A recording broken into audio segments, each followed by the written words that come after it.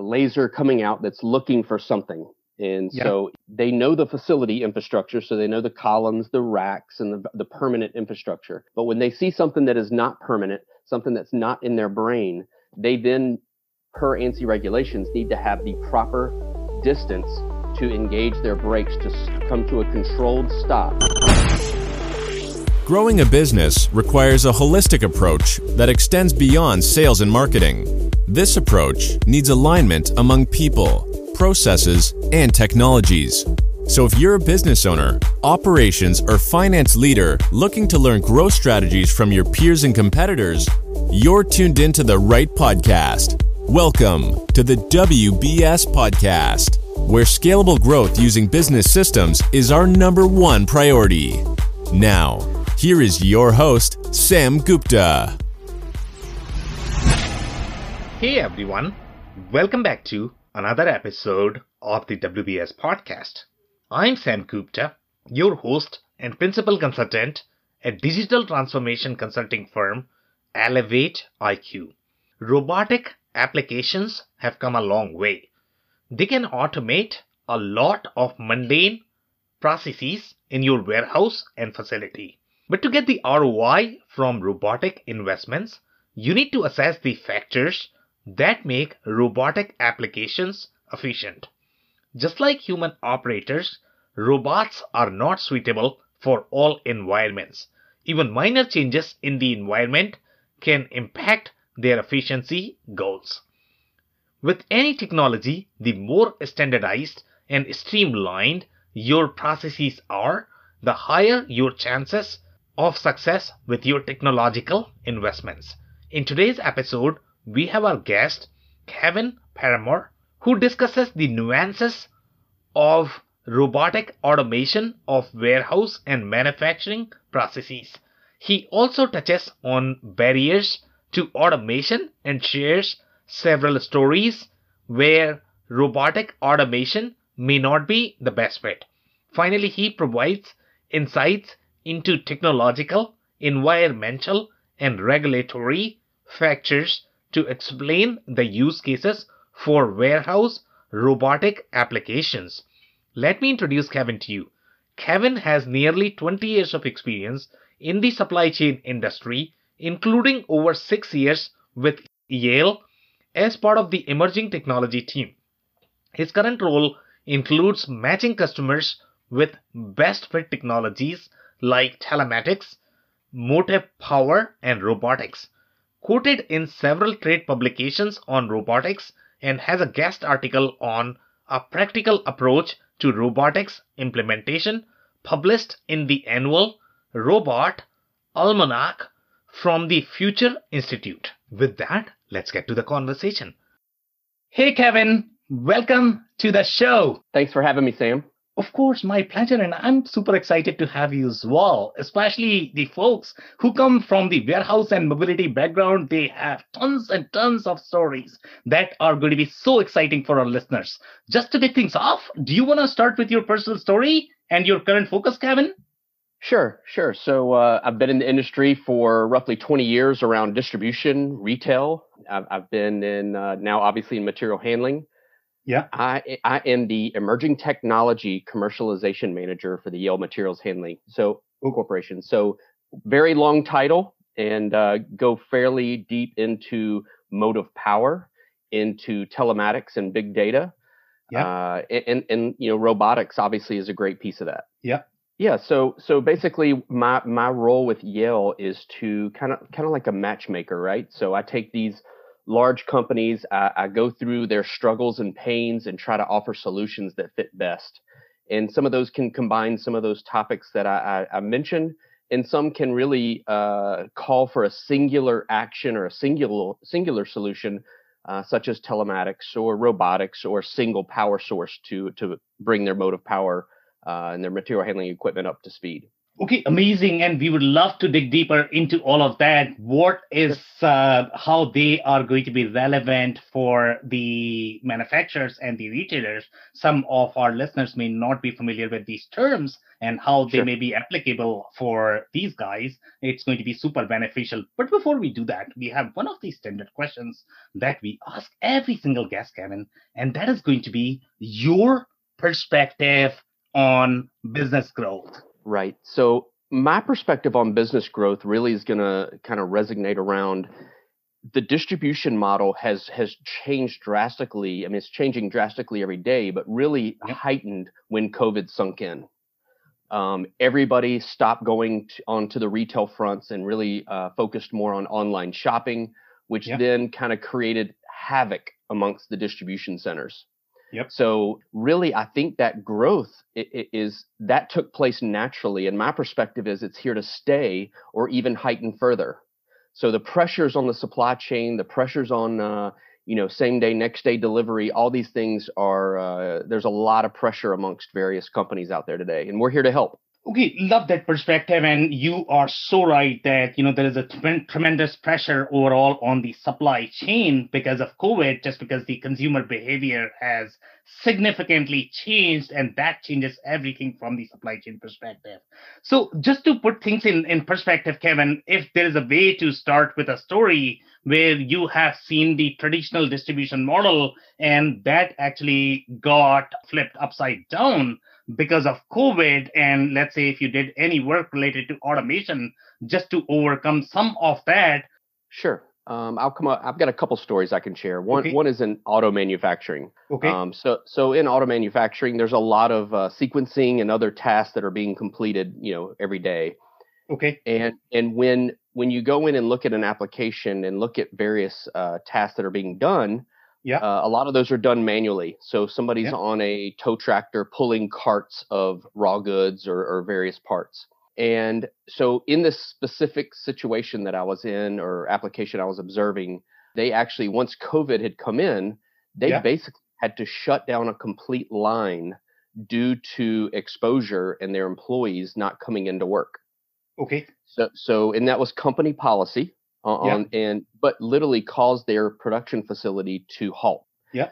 That affects a lot of people, right? That affect not only the people that have COVID, and I'm not trying to harp on that, but I mean that's obviously a bad situation. But in the production line, it kind of halted financials, it halted other areas, so other Yeah. people that were bringing various parts all manually. That kind of brought it to a crippling stop. So in companies that brings up that, in cartoons and other movies, you see that red light, that strobe light that goes off, that's just, Yeah. it's kind of fictional, but not really. Yeah. Yeah. When that took place, that red strobe goes off, and now Yeah. you're in crisis mode because it's costing the company gobs of money, and now you're creating that shortage of vehicles going out to the dealerships. Yeah. You're creating a pent up demand. And so all those things kind of trickle into a bigger problem. That's on the auto manufacturing side. And what we were there to offer was an automated tow tractor that can pull multiple carts. It can auto charge. It can auto hitch, auto unhitch. It kind of brings a lot of brains into that application. It's not rocket science. I mean, basically the carts are lined up and you pull the carts. Sometimes in sequencing, you're probably very familiar with it, but they're taking it down a long hallway or a tunnel into the manufacturing facility.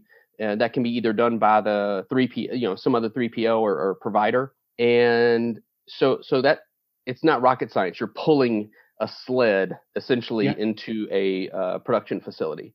So we basically eliminated the need for personnel to drive these tow tractors through that tunnel and kind of automated that whole process. So I think the customer was relieved to have a solution like that, and something that was smart enough to accommodate that process. I think in going into retail distribution, as you can imagine, if you're traveling anywhere in the U.S. today, you're seeing banners hung over the side of warehouses. You're seeing everything online. They're looking for help. And I won't get into political reasons, but basically there's a drastic shortage of operators today, and Yep. for that matter, waitresses and other things across multiple industries. So in the distribution areas, seems like used to be the job market pre-COVID was what, around flirting just over 3% of unemployment. Yeah. So it was more of a tight market, a very tight market. When COVID hit, there was kind of a bit of an uncertainty, and then people were sent home. And then when retail distribution kind of spiked, they could not get people back for many, many, many different reasons. So you had a lot of Yeah. absenteeism. You had people not showing up for other reasons. And so that was the major in some big retail distributions. That was the major calling or hand raised red flag that indicated they need to go to look for robotic systems or some type of automated solution. Yeah, so very interesting story. So one of the things that I would like to mention is obviously COVID was a real deal and it has had a lot of disruptions overall on the supply chain. And it seems that it may probably stay there for a year. I don't know, when that is going to be done, right? But I mean, we cannot plan our supply chain purely based on COVID. But because of COVID, the consumer behavior is definitely going to change a lot. And as you correctly pointed out, that is actually putting a lot of pressure overall on the supply chain. But the labor market, the way you described, I think that's completely different. But it's related as well because the labor shortage was there before COVID.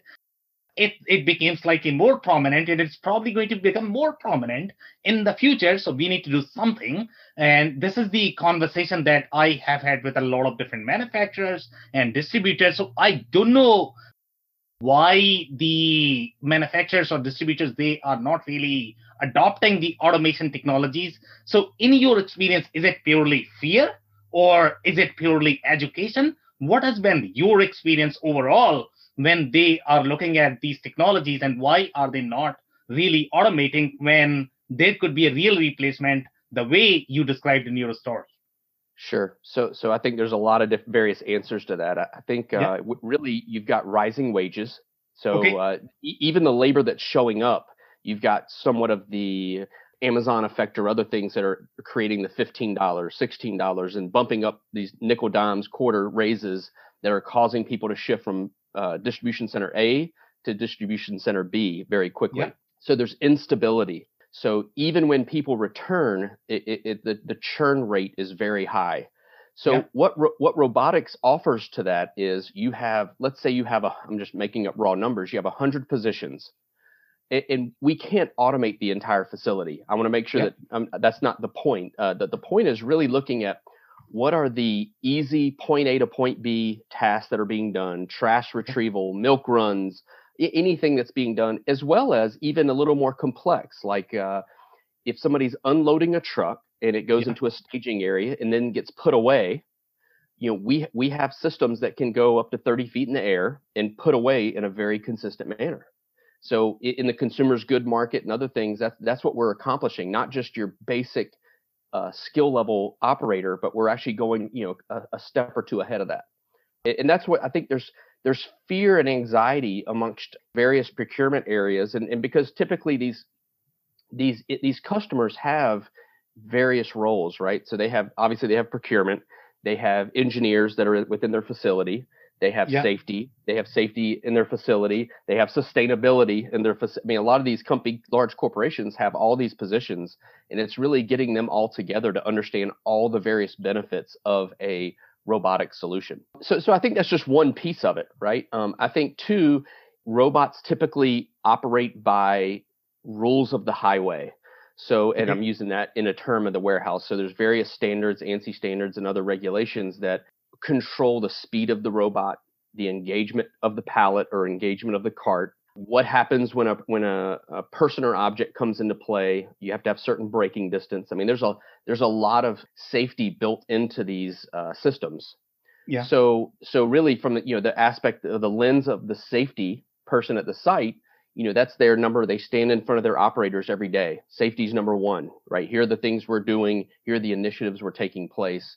Robots kind of, they don't make those aggressive driving mistakes.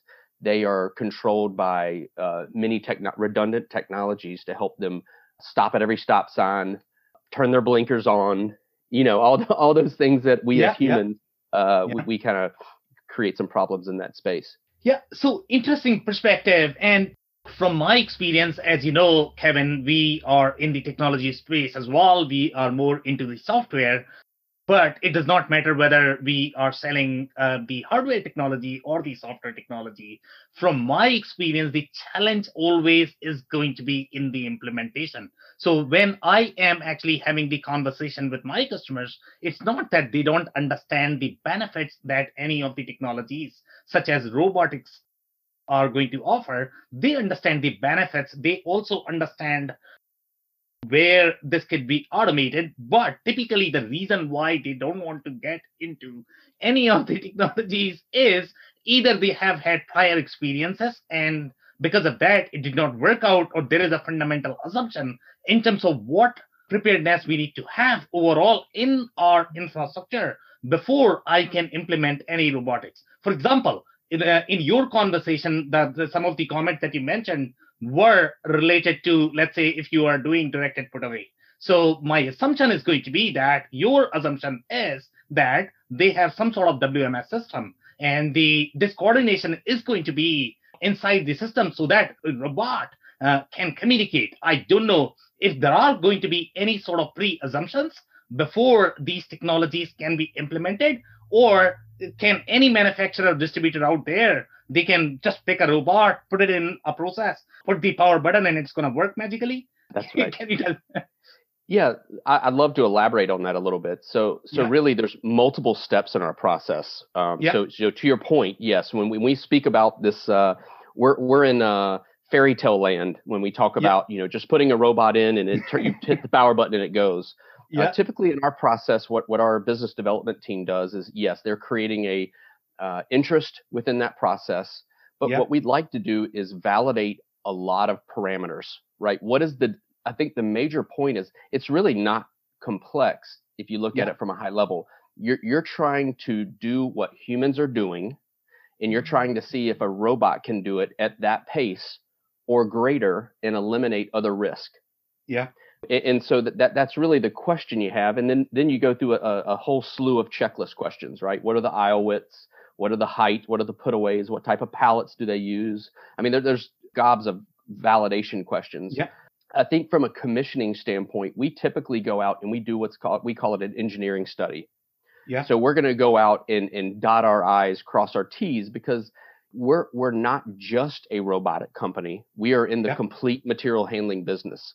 So the care of the taking care of the customer is number one, because at the end of the day, that's as the OEM or as the manufacturer of a robot, your name's on that. You have to hit those desired throughputs that are in the contractual agreement before you get a final commitment or paid on that unit. Yeah. So really, it does take the due diligence. It is not a fast process. When you get into the customer, so once you have a signed agreement, you have desired throughputs, you have the right robots there, the right integrations with the WMS system, like you mentioned. At that point, it is then validating to those desired throughputs. Typically they have a percentage agreement where what is the percent of, you can call them missions or tasks that are completed with no errors. Yeah. Right. And so all these things come into play. So commissioning can be on simple tasks, can be, milk runs or basic racetrack things could be probably done in a day or two. Yeah. But then you have these larger integrations that could take months to complete that integration. Okay, amazing. So just to put things in the perspective for, let's say, our listeners, do you have an example of a story where, let's say, based on your due diligence, you are going to say that, no, this is definitely a good fit, and we really want to, we can really improve the processes in this specific facility, and there's going to be a facility number 2, and you did your due diligence, and then you figured out, this is going to be a terrible idea. I don't want to get into this engagement because I'm probably going to get a bad name out of it. Right? Sure. So can you offer 2 stories, provide an example, maybe give details about, what was the warehouse size, what kind of products they were selling, what was their aisle width, and, why it wasn't a good fit or why it was a good fit. So 2 stories, one good, one bad. Okay. Yeah. So I'll go with the bad first. Okay. And I've got a long list of those, but I'll stick to just one for this. Yeah. Really, I think the customer had, once you present robotics or they attend a webinar or Yeah. the customer always feels that, hey, I've got this one application that I'd like to start with. Yeah. I've got this one application. I know I can automate it. Yeah. So then we go through our validation and typically we catch it early. Yeah. So, in a perfect world, we don't build hope or false hope. We then kind of have that very frank conversation with the customer that, hey, Yeah. here's the reason why we don't feel this is a great fit with our material handling robotics. Yeah. So, and one that comes to mind is this is a door manufacturer. So, Okay. so basically they stack doors. Some are glass, some are wood. Yeah. They are handled in various stages of the process, and they wanted a robotic lift truck to pick up a they somehow thought that they could palletize these odd shaped doors Yeah. and have it in a consistent manner that a forklift could drive into a robotic forklift could drive into that pallet and move these doors in that fashion. And when you get to the site, it actually went through various stages of the conversation. And then we moved to an engineering study because we had a lot of questions. We get pictures ahead of time. We get all this type of stuff. And so we get to the site and their idea of palletizing doors is putting a pallet on the floor and stacking various doors up to about 10 high on a pallet. No straps, no securing of the doors. Yeah. So then it brought in other elements of, okay, here's the way it's going to happen. Here's the way it's going to pick up. And that could cause obviously more damage than a manual lift truck operator. Yeah.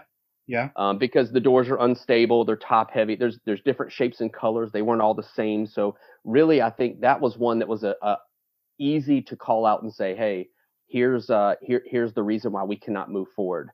Okay. One other funny one, then I'll get to the good one. One of them actually had a staircase.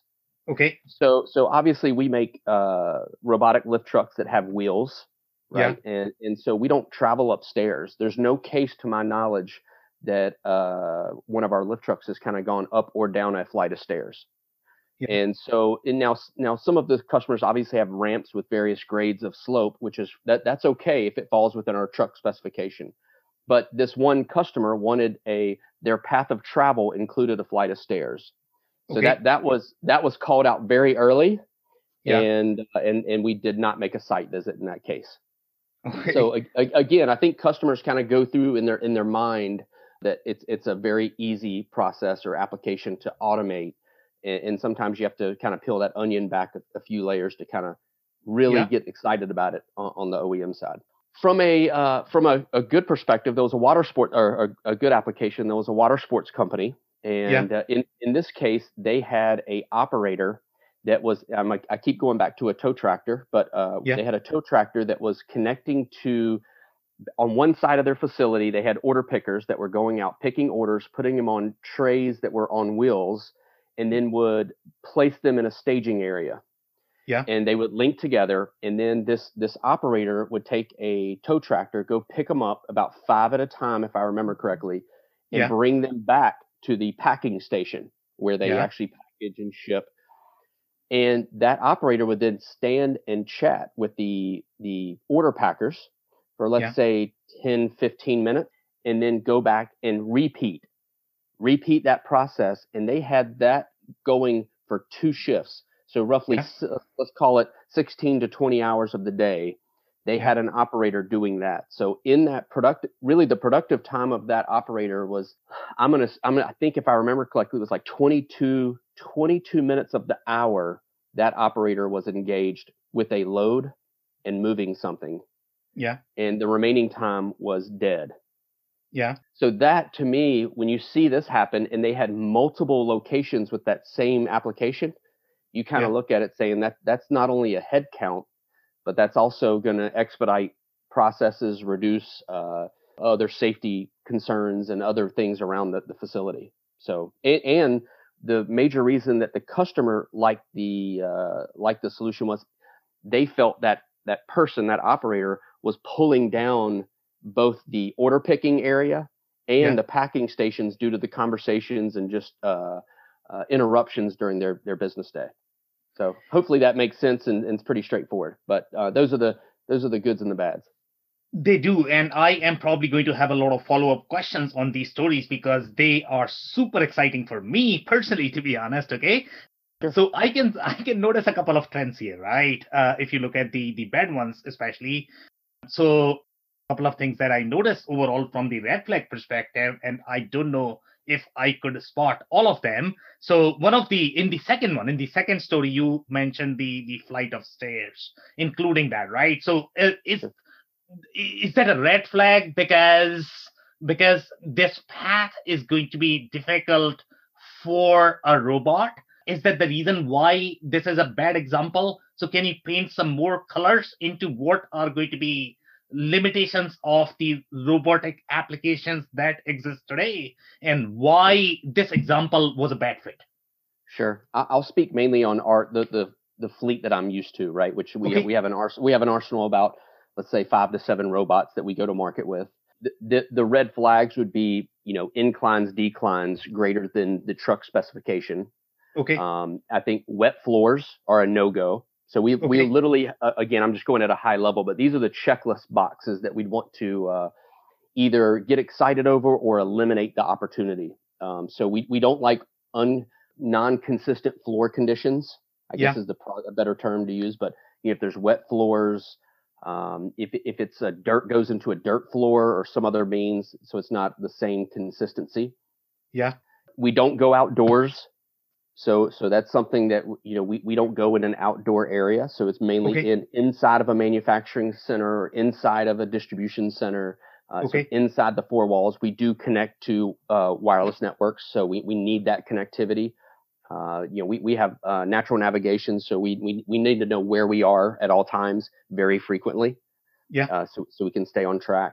Those are the major hurdles. Load capacity is another big one, right? Yeah. So depending on the customer's load, we may not have a automated lift truck or robotic lift truck that is large enough to carry those loads or carry the quantity they're looking for. We have a robotic center rider that basically has the area to double stack pallets based upon their load. So you could technically carry 4 pallets at a time. So if you're going on these long horizontal runs, that could be a possibility. But let's say the customer wanted to take 6, or then we have to look at those throughputs and match the number of, we have simulation and various things that will match up to say, okay, we actually need 2 robots or 3 robots or to meet that desired throughput. Very interesting. So I am actually going to touch on these a little bit more just to understand, where the limitations are. So let's say if we talk about wet floors, right, or the dirt floor, I would assume that that's probably not going to be very stable for the robot, and that could be the reason why you don't want to go for, let's say, wet floors. Are there any technology limitations, or just because you are not going to get the same performance as you would on the stable floors? So can you provide some more colors into why you don't like wet floors or the dirt conditions? Sure. So it's exactly what you said, but there's also other elements such as braking distance. It's easy to replicate in a controlled environment on a stable floor, the braking distance, and make sure we're in those ANSI regulations. I think once you go into an unknown environment or something that is always changing, then it's tough to kind of maintain those standards. Okay, so can you provide some more colors into what is the braking distance? Because I don't know the listeners are going to be familiar with that. Sure. Is that some sort of regulatory term? What is that? Yes. So with the ANSI standards, they basically are going to want you to have proper distance. So you have object detection on these robots. So let's just say there's a laser coming out that's looking for something, and so they know the facility infrastructure, so they know the columns, the racks, and the permanent infrastructure. But when they see something that is not permanent, something that's not in their brain, they then, per ANSI regulations, need to have the proper distance to engage their brakes to come to a controlled stop. I see. Not a slam on brakes. It's more of a controlled stop to kind of and go there. And when you introduce wet floors or grease spills or some other element that could come into play, that then can open the door for other risk and elements of that are not in a safe environment. I see. And what kind of risks are going to be? Are the safety risks for the people that might be inside the facility, or it could be just breaking off the robots, or robots Correct. colliding with the products and breaking everything? What are we talking about here? Sure. So basically, it depends on the situation, right? So if Okay. let's go back to the situation where I had 4 pallets, 2 double stacked. Yeah. If just like in a manned lift truck, if I'm driving that forklift and I slam on brakes, if those loads aren't very stable, there is a high risk that could cause tip over, whether Yeah. side to side or coming forward and hurting that manned operator that's driving the lift truck. Yeah. If if I don't slam on brakes or I slam on brakes and there's now a wet floor, that's now going to cause not only the pallets to move, but I could also slide and hit racking, whatever objects are in front of me. So really, again, it's a tight process in a deployment and commissioning that we want to make sure that our robots are not only, just like any other lift or material handling equipment, we want to make sure they're working in a safe environment up to our specification. Okay, very interesting. So let's go back to your comment about the indoor versus outdoor. So are you guys not going outdoor because there are going to be more risk overall, the robots, let's say, colliding with the external properties, and then you or the customer is going to run into the financial risks? Or are there technological limitations? Are they stopping you to go outdoors? Yeah, typically we don't go out for a number of reasons. I guess yes, one, weather. So Yeah. weather could cause potential. With any type of system, we don't have something that is completely weatherproofed from all Okay. various elements. Yeah. We are actually working. Something I can bring up is we're working with a freezer. So obviously within a warehouse, even in manufacturing, there's escalated heat, and there is cold freezer, deep store, deep freezer areas. So we're actually working on that as well. But with those additional elements come additional componentry and testing that comes in to make sure that you don't lose line of sight. So the various sensors that are on the truck need to understand if condensation comes Yeah. into play and other things. So that kind of adds into that outdoor as well as extreme elements. Okay, amazing. So now I think I have a bit of understanding of, it's always going to be the sort of the marriage of the product that they are trying to, let's say, automate, and the environment and the robots. I mean, everything has to be aligned with the expectation. Otherwise, it's probably not going to work. So in your second story, there were a lot of factors related to the environment. In the first story, though, there were a lot of factors related to the product itself, that the product needs to be slightly more standardized, because the doors that you had in your first story, they were completely dissimilar, I guess, right? And that's what you said. So tell us a little bit more about the product as well. In which situations it is going to be a fit, in which situations it is not going to be a fit. I know that you also mentioned the example about the weight of your product, that you cannot go overboard. You cannot just kill the robot, I guess, by overloading it. So weight is going to be one of the factors, but there are going to be other factors, such as the either the size or the dimensions that you mentioned in your first story. So can you talk a little bit about the product as well? Sure.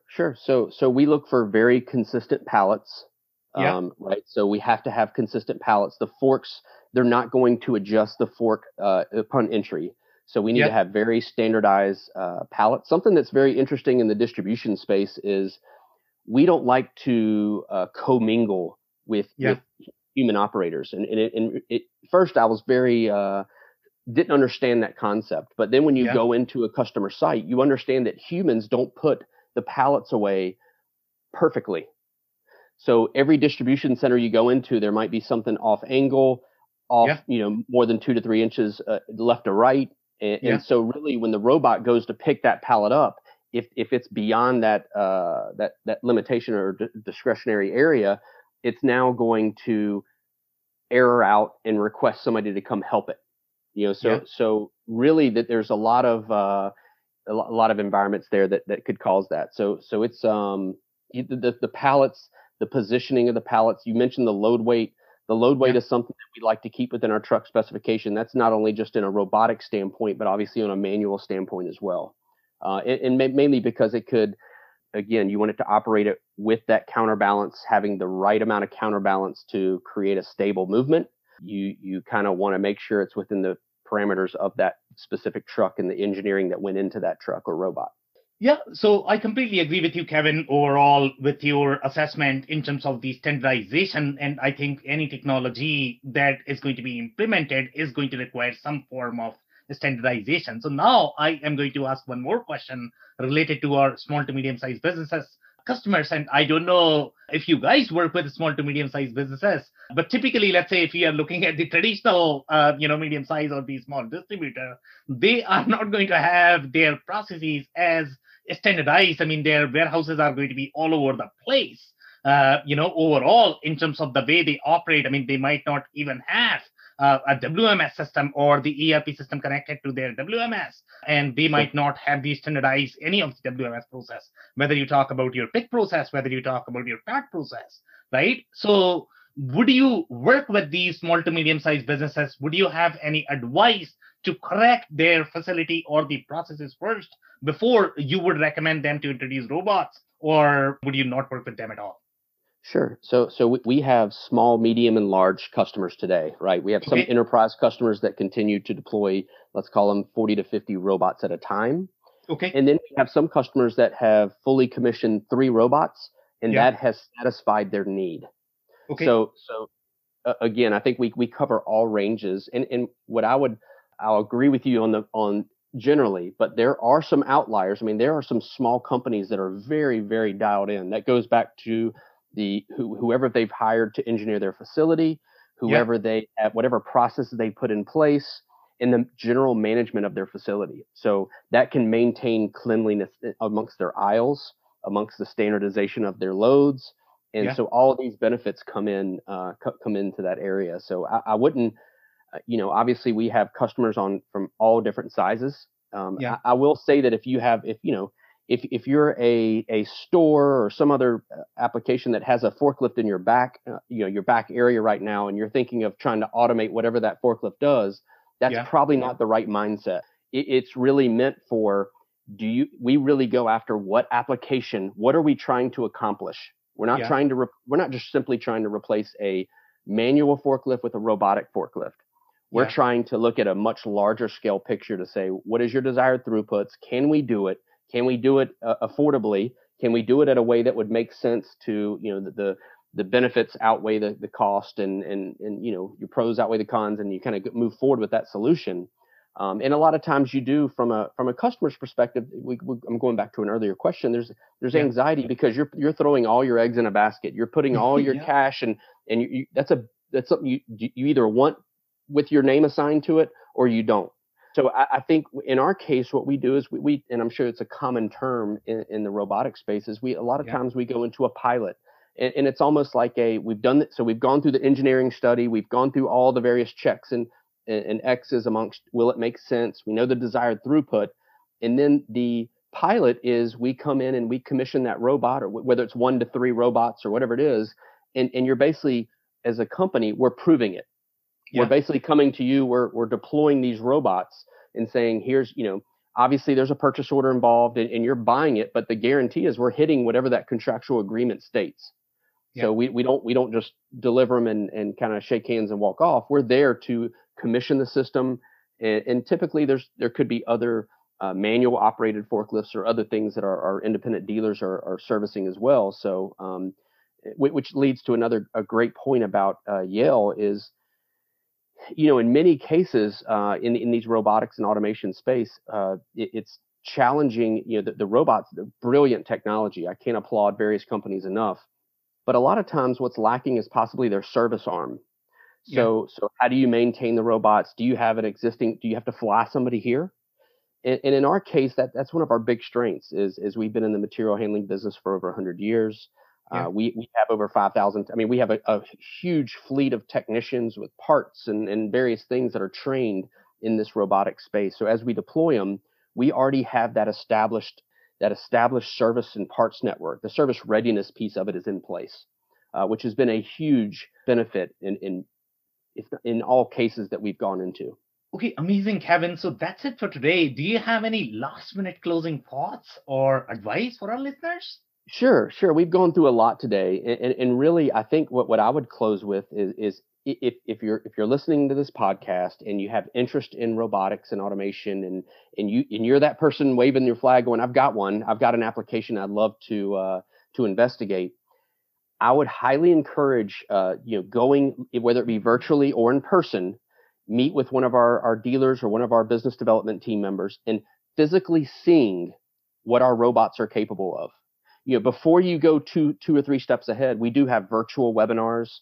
We have test facilities that we invite customers to, so you can actually see whether it's the robotic reach truck, the counterbalance stacker, the Enrider, the tow tractor. All these various lift trucks can be utilized, and you can see it. So once you can see it, you can then visualize what it could do inside of your facilities with the various specifications, aisle widths, load capacities, etc. So that's step one. Make sure you work with a partner that's willing to show you that it's not a concept. We actually have deployed robots. We have hundreds of deployed robots, and here's what we do on a day-to-day basis. I think the second piece is what I mentioned earlier: service. Make sure you understand not only the initial purchase, but maybe the back half of maintaining that robot. And then one thing I like to mention is financials. Don't look at it just as a CapEx project. Right? There's leasing options that have gained a lot of traction over the past 3 to 5 years. So you could actually, in the ROI, if you mentioned a lot of high level employees are on this call, the ROI can be month one. A lot of times there's about a 24-month period. I think is pretty acceptable in most business terms today. I want a 24-month. If I can't hit 2 years, I'm not in it. I think in our case, if you go through a leasing model with the residuals the way they are, you could literally hit month one and you're already creating that ROI. So those are the challenges and the invites and asks I would have for your audience. And I sincerely appreciate your time and would be happy to connect with anybody in the future. Amazing. And my personal takeaway from this conversation is going to be there's a lot out there overall in terms of automation of your facilities. So you can do a lot, but make sure you are doing the research. You are understanding all of those red flags, and you are not just creating the bad experiences and thinking that, technology does not work. Technology works as long as you are utilizing in the right setting, in the right application. On that note, Kevin, I really want to thank you for your time. This was a powerful episode. Thank you so much. I cannot thank our guests enough for coming on the show, for sharing their knowledge and journey. I always pick up learnings from our guests, and hopefully you learned something new today. If you want to learn more about Kevin and warehouse robotics, head over to yale.com/robotics. It's YALE.com/ROBOTICS. Links and more information will also be available in the show notes. If anything in this podcast resonated with you and your business, you might want to check other related episodes, including the interview with Tim Harrison, who discusses various ASRS systems and why they are essential to increase the productivity of a warehouse. Also, the interview with Chuck Coxhead from Prosensis, who discusses warehouse mobility trends in the enterprise and SMB markets. Also, don't forget to subscribe and spread the word among folks with similar backgrounds. If you have any questions or comments about the show, please review and rate us on your favorite podcasting platform or DM me on any social channels. I'll try my best to respond personally and make sure you get help. Thank you, and I hope to get you on the next episode of the WBS Podcast. Thank you for listening to another episode of the WBS Podcast. Be sure to subscribe on your favorite podcasting platform so you never miss an episode. For more information on growth strategies for SMBs using ERP and digital transformation, check out our community at WBS.rocks. We'll see you next time.